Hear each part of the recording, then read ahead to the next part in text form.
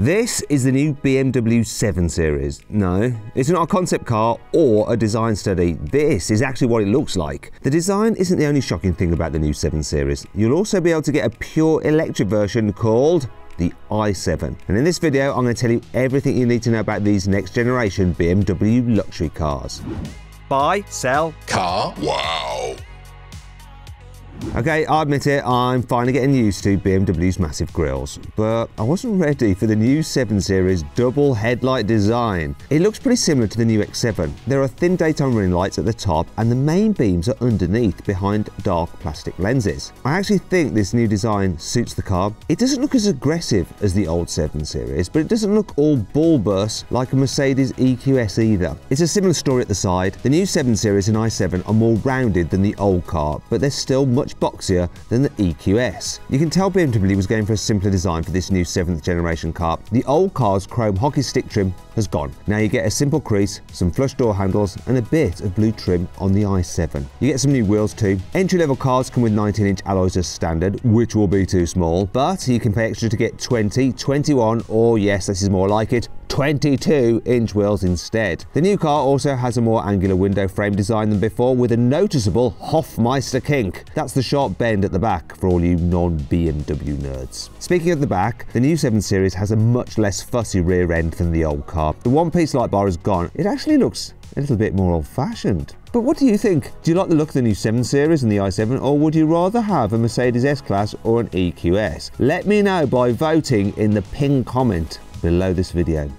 The big news on the inside of the 7 Series and i7 is that the cars get BMW's curved widescreen infotainment system. Okay, so I know you can get this on the new i4 and iX, but the 7 Series and i7 get a new augmented reality satellite navigation system like you've been able to get in the Mercedes A-Class even for quite some time. Anyhow, BMW has also given the 7 Series and i7 a new minimalist dashboard with hidden air vents and a neat 2-spoke steering wheel with a flat base. There are also some new touch-sensitive buttons under the crystal effect panels on the dashboard and doors. Now these look great, and they let you adjust the climate controls and heated seats without using any fiddly on-screen menus. The new 7 Series and i7 aren't just filled with technology, they're packing some very posh materials too. You can get oak and ash wood trims, stainless steel speaker grills, crystal glass controls, carbon fibre bits and even cashmere seat fabric. And on top of all that, quite literally, you get a massive panoramic glass roof with built-in mood-lit panels. It's one thing to have a massive touchscreen in the front of a car, but what about if you like to be chauffeured around in the back? Well, BMW has come up with the theatre screen. It's a huge 31-inch 8K display that folds down from the roof and stretches all the way across the back seats. It has a built-in 5G internet connection with Amazon Fire TV, so you can stream movies and make video calls on the move. You can control it using touchscreen menus or with a dedicated 6-inch touchscreen that's built into the rear doors. Your movies should sound as good as they look because the 7 Series comes with Bowers & Wilkins stereo system with up to 36 speakers. These also play sound effects composed by Hans Zimmer when you activate the theatre screen and extend the rear sunblinds. You can also get the 7 Series and i7 with executive lounge seating if you'd rather have a nap than watch the movies. This lets you recline the back seats by more than 42 degrees and comes with a footrest that pops out from behind the front seat. From launch, there'll be just one version of the i7. The xDrive 60. It has a 102 kilowatt-hour battery that gives you up to 388 miles of range. That's around 50 miles less than you get in a Tesla Model S and about 65 miles less than claimed by Mercedes EQS 450 Plus. The i7 is capable of up to 195 kilowatt fast charging, and you can add an extra 106 miles of range in about 10 minutes. The i7 60 comes with dual motors that produce 544 horsepower combined. That's about 20 horsepower more than you get with the Mercedes EQS 580. This means that the BMW will do 0 to 60 in 4.7 seconds, which is a few tenths of a second slower than the Mercedes though. That'll do it in 4.3 seconds. So why is the BMW more powerful yet slower?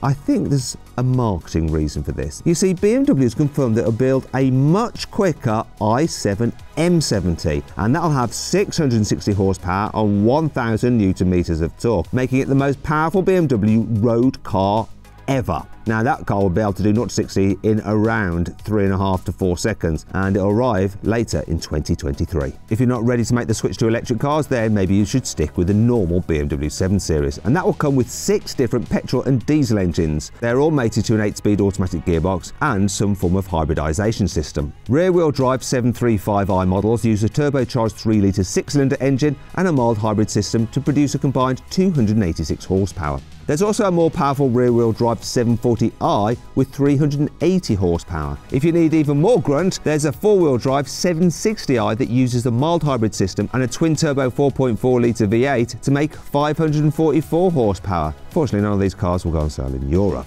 Instead, here, the 7 Series range kicks off with the 4-wheel drive 740d. This has a twin-turbo 3-litre straight-six diesel with a mild hybrid system and 300 horsepower. It'll do 0 to 60 in 6.3 seconds. If that's not fast enough though, there's a 4-wheel drive 750e hybrid which uses a 310 horsepower 3-litre straight-six petrol engine and a 200 horsepower electric motor to produce a combined 490 horsepower and 0 to 60 miles an hour in 4.9 seconds. Still not quick enough? Then you'll want the 4-wheel drive M760e hybrid. This uses the 380 horsepower petrol engine from the 740i and adds the 200 horsepower electric motor from the 750e to make a combined 571 horsepower, which is good for 0 to 60 in 4.3 seconds. But if you just want to tootle around on electric power alone, the M760e and 750e both can drive for around 50 miles on electric power alone.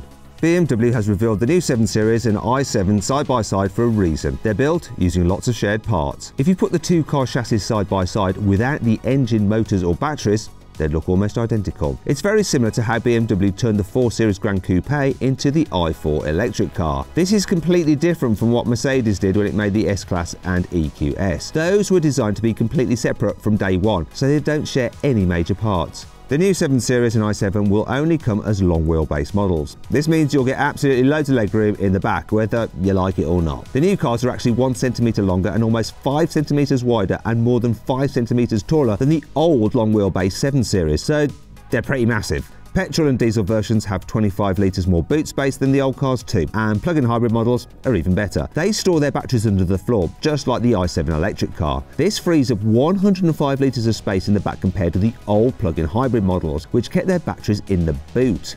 Every new BMW 7 Series and i7 gets adaptive self-leveling air suspension as standard. This can lower the car by 10mm at speed to help reduce drag, or raise it by 20mm so you don't scrape the bumper on steep driveways or speed humps. You can also pay extra to get the new 7 Series with rear-wheel steering. This turns the rear wheels by up to 3.5 degrees to make the car more manoeuvrable in town, and it'll turn them in the same direction as the front wheels to make it more stable on motorways. There's also an optional active body control system, which uses the standard air suspension and some extra electric motors fitted into the anti-roll bars to stop the car's body leaning in tight corners. It can also disconnect the anti-roll system when you're cruising to help the suspension deal with small bumps and vibrations more comfortably.